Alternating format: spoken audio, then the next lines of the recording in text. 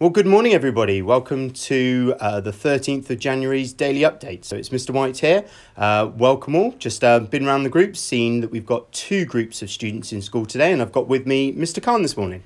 Hi, good morning, everyone. I hope everyone's okay. Once again, if you need anything, please do not hesitate to contact the school and make sure you guys are safe and working hard online.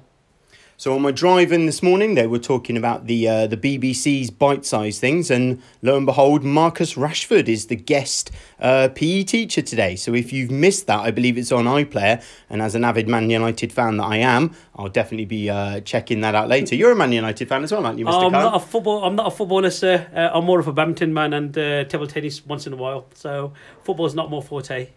Okay, well, we hope you're all getting on with your online lessons. One of the things I was just thinking about today on the drive in was trying to get some activities in your day away from the screen as well. So one of the things that we were discussing last night as a senior team was about making an opportunity to help cook with your mum or your dad and help prepare that family meal. And we would welcome some photos of any meals that you've taken that I can include on this daily update.